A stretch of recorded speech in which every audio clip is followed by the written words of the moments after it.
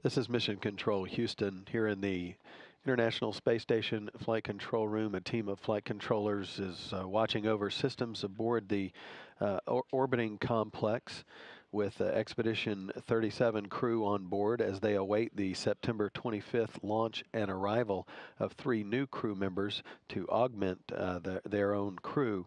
Fyodor Yurchikhin, Luca Parmitano, and Karen Nyberg practiced robotics ahead of their new cargo spacecraft, the G. David Low Cygnus, which is scheduled to arrive early Sunday morning with 1,300 pounds of cargo.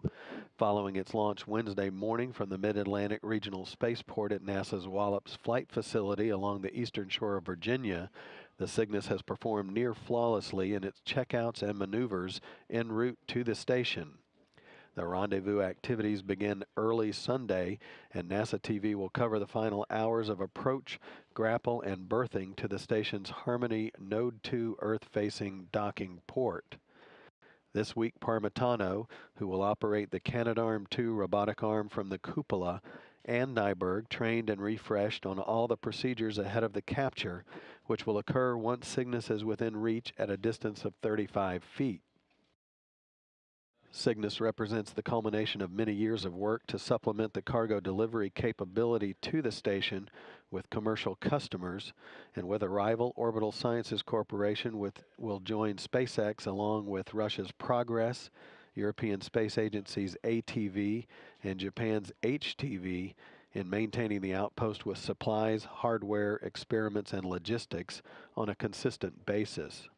The launch from Virginia was the first station U.S. mission beginning from a location other than Florida. The 3 crew members on board also are eagerly anticipating the arrival of the Expedition 37 and 38 crew, which now is at the Baikonur Cosmodrome in Kazakhstan awaiting their launch next Wednesday, September 25th. Oleg Kotov, Sergei Ryazansky, and Michael Hopkins launch at 3:58 p.m. Central Time and arrive 4 orbits later at about 9:48 p.m.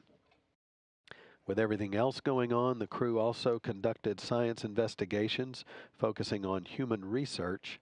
Nyberg and Parmitano served as doctor and patient, gathering urine and blood samples for preservation in the high-tech freezer on board for later analysis by investigators on the ground to help understand how different crew members adapt to space travel over long periods.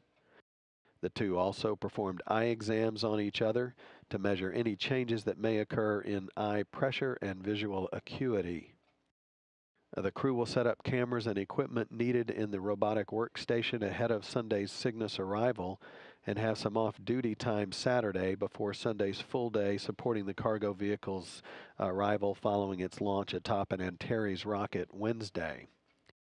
Next week, the crew will spend a good deal of time unloading Cygnus and continuing science investigations.